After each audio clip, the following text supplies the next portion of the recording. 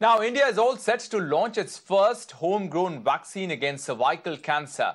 The indigenously developed vaccine is made by the Serum Institute of India, and it comes at a time when there's shortage in the global markets.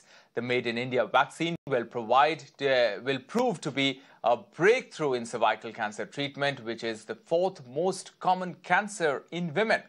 The vaccine will be launched by the Union Minister of State for Science and Technology, Jitendra Singh, today.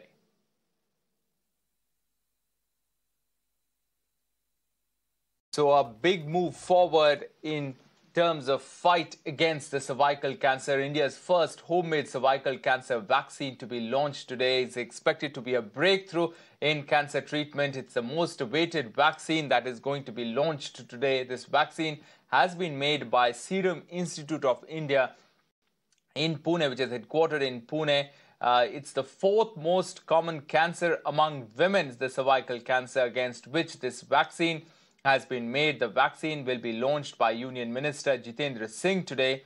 It's the Made in India vaccine and is expected to prove to be a breakthrough in the fight against cervical cancer, which is the fourth most common cancer among women. It's an indigenously developed vaccine and has been made by Serum Institute of India. Shirin joining us on the phone line. Shirin, how big an achievement this is, a big launch of a first vaccine against cervical cancer.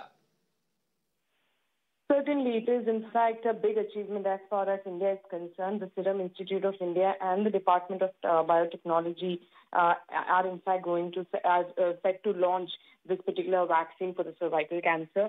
And this is in fact the most awaited launch as far as the vaccines are concerned, because if you remember, there was during the COVID, the pandemic, there was in fact a lot of back and forth as far as the vaccine supply and export were concerned, and India was facing a problem. But now with an indigenous vaccine for cervical cancer, this is going to be a game changer, is what the experts have been saying, and this is going to be a major breakthrough in India, because this is the first time that we are seeing that this particular indigenous vaccine is very effective and prevents cervical cancer, because 85 to 90% is what the data is also saying. So this is, of course, a big game changer as far as the medical fraternity is concerned.